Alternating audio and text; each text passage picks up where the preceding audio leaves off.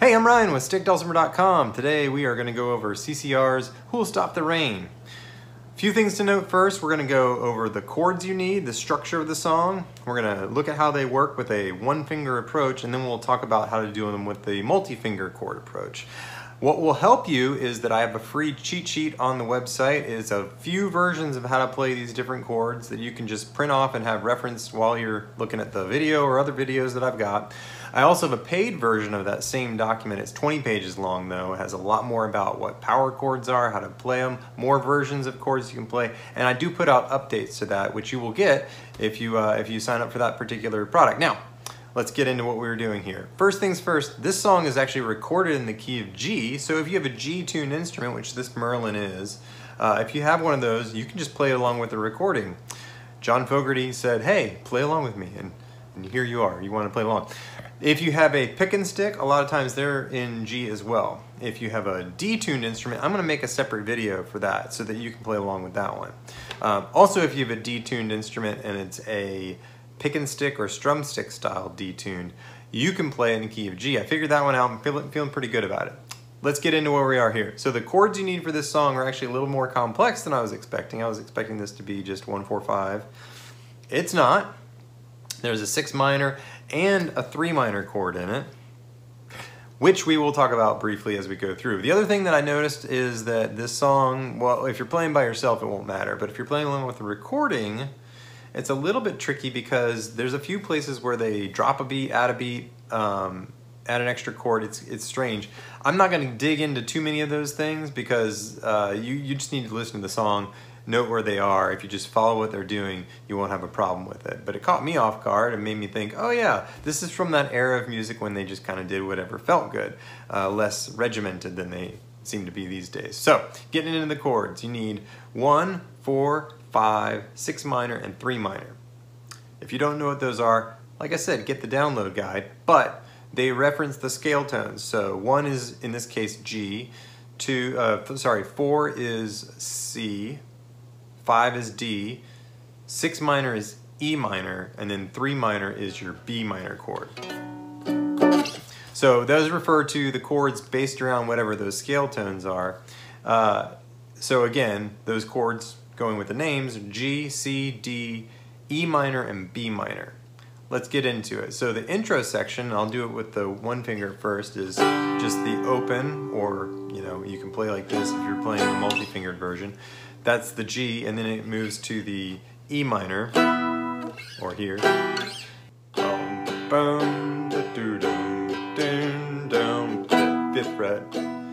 Boom, dum, dum, dum, dum, dum. And as long as I remember, the sea has been coming down, and clouds of mystery roaring, confusion on the ground.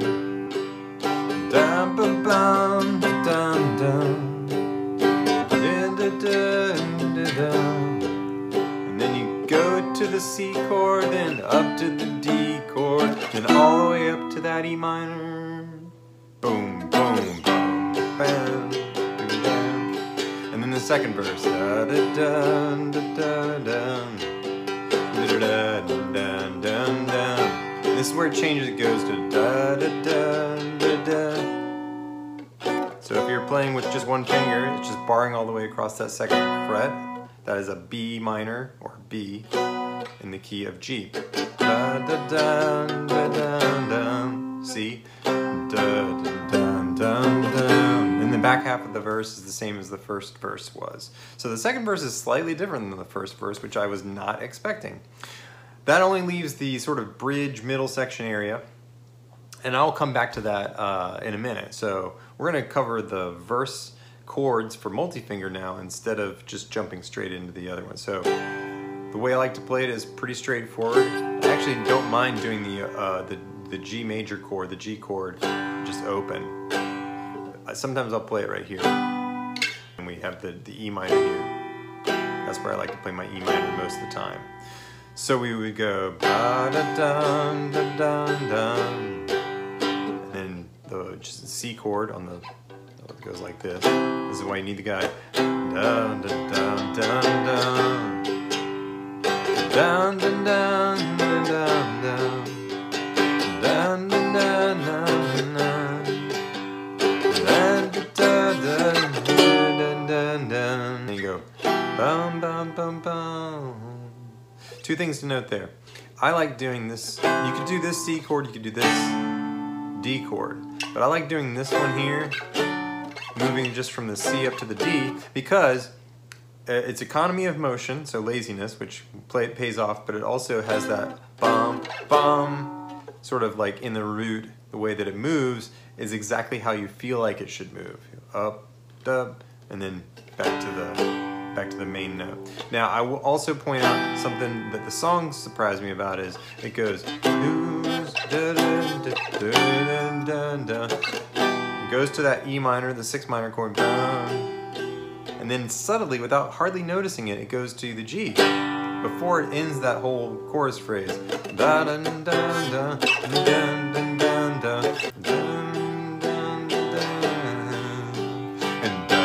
So then the second verse, I'm just going to throw in that B minor, because when I play this B minor, I play the C chord a little differently. In this case, I would go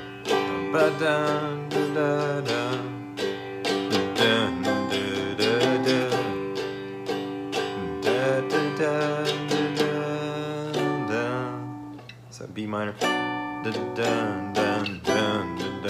just move up one fret, and now you got your C. This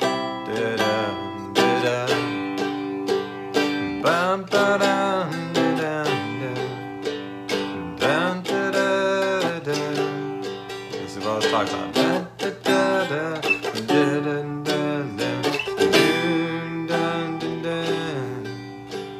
So you just play that open.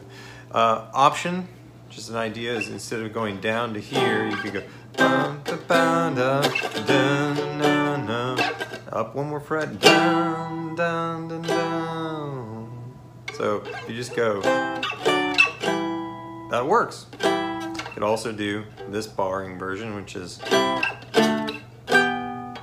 lot of string tension getting up that high. Sometimes the notes get a little out of tune just due to the way that this is structured. So I would still go with bum, bum, bum, bum, bum, bum, bum, bum. And all those options are things that are covered in the bigger chord download guide that I have. It goes through why you would pick different chords and far more options there to choose from. So if you're looking for ways to play in different styles, or if you're looking for different flavors of chords you want to use, please check that out. I think you'd really enjoy it. So what's left is the bridge, which is just this 8-bar section right in the middle of the song. They change up the way that they play everything.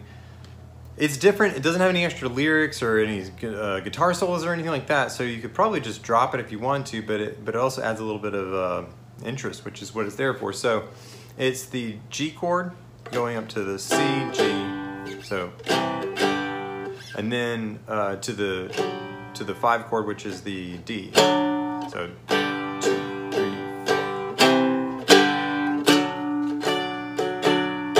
And then for the second half of it, it goes to the E minor, C, it's the same rhythm pattern.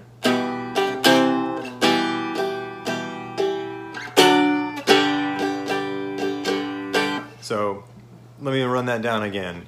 G, 2, 3, 4. So those happen on upbeats. 2, 3, 4, 1, and 2, 3, 4. 2, 3,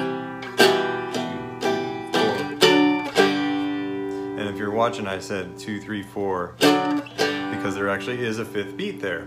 I have no idea why. It does not feel like it should, but they added that 5th beat, so it's... Alright, so you got the D, and that's it. That's the end of the song. That was really all of a sudden abrupt, but if you've made it this far, please go ahead and hit subscribe. Check out the other videos. There's probably a bunch of them that have been popping up around here. Go to the website. Email me if you got questions. Put questions down in the comments there, because there's a variety of different ways to do this, and I'm very curious what you're finding that you enjoy, that you find is good. So anyway, thanks for joining me. I'm Ryan with StickDulcimer.com. Take care.